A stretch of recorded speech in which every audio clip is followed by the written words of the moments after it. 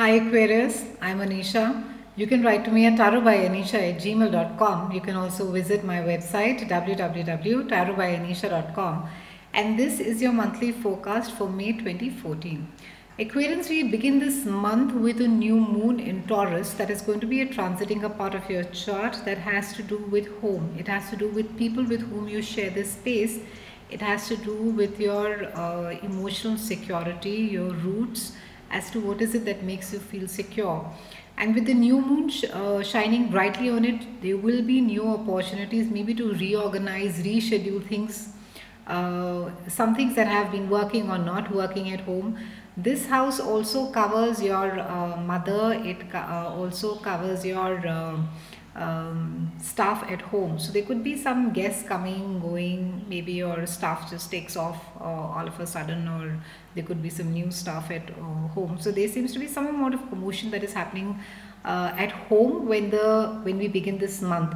The new moon is also going to be focusing on intimacy issues, especially in closest relationships. If there have been issues in relating or being not just, I would say, close, but there seems to be some form of a understanding issue that seems to be there, Aquarians, as to where it is that you come from and something that the other person cannot understand. So I think that or is refusing to understand.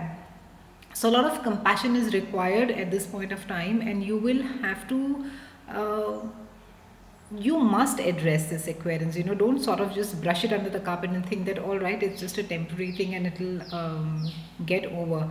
It's also a time where you will be looking at your support system, and also how it is that you support other people. So it's a both way around. It's not just that you'll have your family to take care of you. In this case, since it's the fourth house, it's mother, and there's that much of a dependence that you have on her. But as to how it is that you're being that supportive of her as well, what is it that you offer as well. There is also some form of a family related activity also that's taking place as we open up May. Maybe, like I said, you have maybe guests visiting you, extended families, maybe you're visiting. There is some family get together that is over there.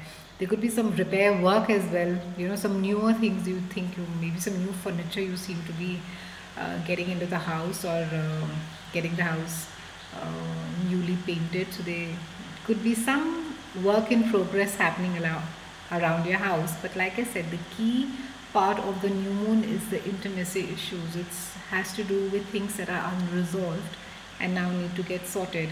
Now Mars has been retrograde since March, and Mars turns direct around the May 19th, and it's going direct in Libra, and it's going to be transiting a part of your chart that has to do with which is going to be making you extremely adventurous, more than usual, and quite bold. So you will be out taking some risks which you normally will not, and you will be feeling quite enthusiastic about the entire thing. You will be feeling quite positive about it. Try and stay, however, don't take foolish risks, Aquarians.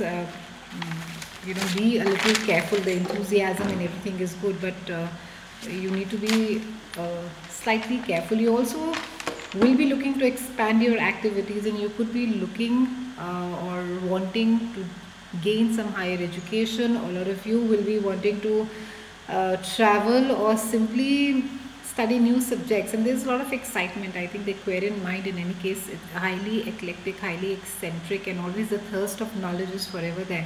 So you will be more than keen. It will be like a sponge which is sitting and is absorbing all this new information that is coming your way. However, try not to get, since Mars is there, try and not get too opinionated about as to how it is that you want things to be, or how it is that you think things should be. Be a little flexible, especially while dealing with other people, your peers. Not a great time to be getting easily fired up if somebody challenges or questions you on your expertise. Don't get too upset and don't get too defensive about it. It is also not a good time to be getting into any legal fights, Aquarians. So for those of you who are in a messy situation, not a great time to be picking up your legal fights at this point of time.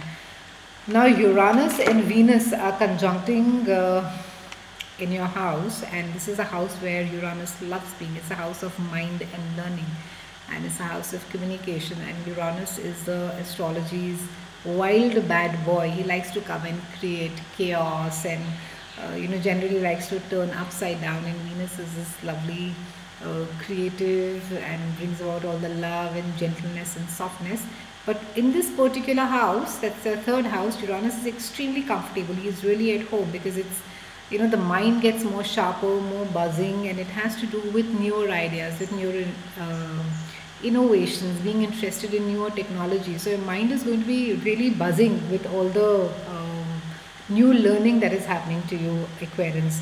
Now, this transit is also going to have an effect as to how it is that you view your love relationship or your relationship with your child, Aquarian. So if you're used to looking at, say, marriage in a certain way, or your child at a certain way, there's a preconditioned thinking of how a child should be reacting, or how a partner should be, the responsibilities, the way people should behave. I think you will have to change that. You will have to break that mold and look at things very differently. It's no longer, the conventional way of looking things is where the answer will come from. Now, while Uranus is at home in the house of mind and interchange of information, conversations which affect your immediate environment, at times it can leave you completely isolated. So it could be that all the information that you're giving, or the ideas or the thoughts that you're sharing will not be able to be grasped by the other people. So you could feel absolutely alienated at some point of time. You may also receive some new information regarding your siblings. You may come to know something really suddenly, and something new which you were not aware about a certain sibling. There is some amount of travel that is there, and it will be a very unusual journey that you will take. It will be a very different journey. So the advice for you, Aquarians, this month is to make small changes, not to make these radical big changes. One step at a time is the mantra for you this month. So have a good May. I'll see you again in June, and thank you so much for watching.